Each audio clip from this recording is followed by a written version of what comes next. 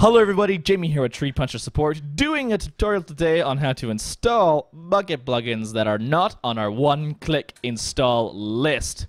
So if you're looking for something that your friend made or something else that is not on that list, then this is a tutorial for you. So basically, if you don't know what a plugin is, it extends the functionality of your server. I explained it in a little bit more detail in the video before this video, which is called One-Click Mod Installs. So if you're looking to see what a plugin is and how to install the basic plugins, go watch that video. This is a little bit more for advanced users. Alright, so first step, you want to log into your game management panel. This is our testing account, which uses the credentials now and then a password.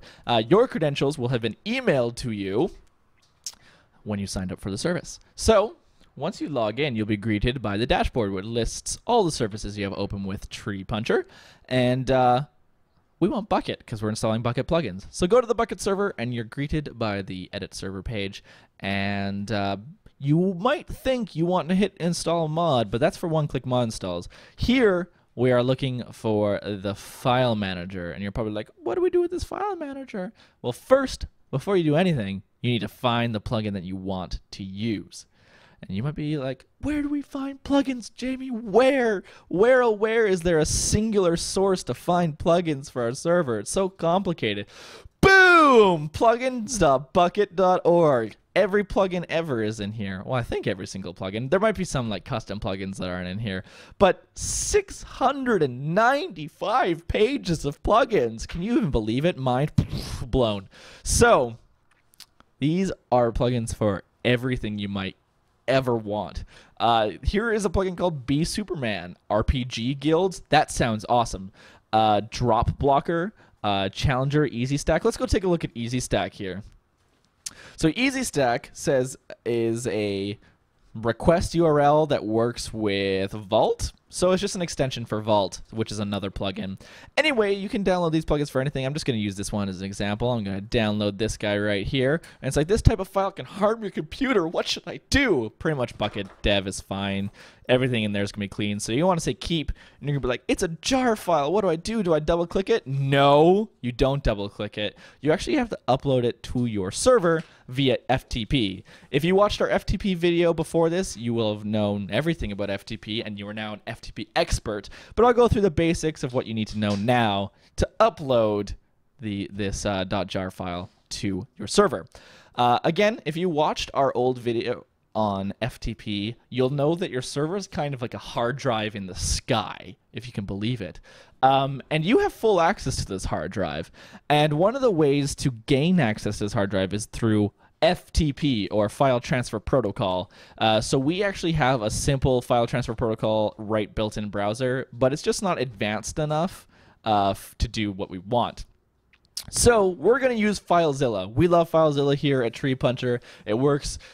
It's platform agnostic, and it's just a great piece of software. So you'll want to download the FileZilla client, which is right here. It says FileZilla client, not server. Not server. You might be tempted because you're running a server, so why wouldn't you do server? No, wrong. You want download FileZilla client. So download that FileZilla client, and once you've gone through the installation steps, you will see this program. Boom! Dragged from my other screen. Can you believe it? Anyway, this is what you'll see. It's a little bit confusing at the start, but I'm going to show you how to use this program. It's not very difficult. Basically, the left side of the program is your computer, and the right side is the server. And then the top bar is where you enter in the details to access your server. So you're like, where do I get these details? And where you will find them is in the File Manager tab, which we were looking at before. So we have an IP, a port, the user, and the password is your game panel password, which is actually the password you use to access the game panel, not the string your game panel password, like the actual one you use. So in the IP port, you want to put your IP, in the host section, you want to put your IP, which is this. The username, you want to put in your username. The password is the password you use to sign up, and then the port is obviously 21. Not 51, 21, which is the standard port for all FTP connections. Boop. and it'll say the password. It'll log it in for you, and there you go. We have a little list of directories. You'll only see one folder here, maybe two, but basically the folder that you want will correspond to the port. So my port here says 25567, and that corresponds to the port up here, which says 25567. So this is the server I want. Double click that, and then this is your server. You can see that we have a whole bunch of stuff in here because I have been using this server forever.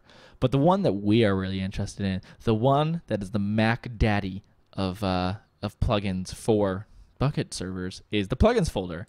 So here we go. I have a ton of plugins on this thing. I've got AdCraft, Chat Manager, Essentials, Modify World, PEX, plugin metrics, update stuff. And what I'm going to do is I'm going to delete all of it. So this is how you delete plugins too. If you're wondering how to do that, all you have to do is go into the plugin folder and delete it. It's pretty freaking easy. It'll go through all the directories and delete that.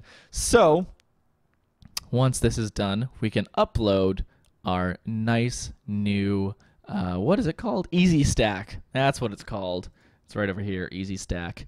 We have to finish that. Okay, cool. So now there's nothing in this plugins folder. All I need to do is drag over Easy Stack. Boom! Easy Stack is in.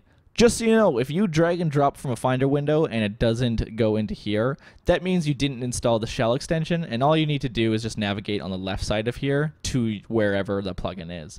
There you go, .jar, it's right there. All you'll need to do from this point on is restart your server, and Easy Stack is installed on your server, and you are now officially a mega pimp. Anyway, you might come into a little bit of a problem here because not every single plugin is just a .jar file. Some plugins, like Essentials here, come in a folder. So this is a .zip file, and you might be tempted to be like, hey, let's just upload this entire .zip folder. But that would be wrong. What you need to do is unzip it. Here we go. You want to extract here. There we go. And now it gives me a whole bunch of jar files. And then, so what you want to do when you're uploading plugins is go straight to the jar and upload the jar files. If it comes with a folder as well, so let's say there was a folder here that said Essentials, and then as well as a jar file, you'll upload both of those, both the folder and the jar file. Basically, you want to if there's a folder in a jar, put in the folder in the jar. If there's two folders in a jar, put in the two folders in the jar. Basically, you just want to dump everything that's in that zip file into the plugins folder. There you go. Updated, and now I have Essentials. All I need to do is give this guy a restart, and I have officially installed plugins that are not in the one-click install list. And how good do you feel? Because I feel good. And you guys have a fantastic day. But before I go, I always forget this. I will not be answering any questions in the YouTube comments below. It's not an effective way to do support, I found. So if you have any questions at all, feel free to contact us at contact@treepuncher.com. Thank you. Have a great day.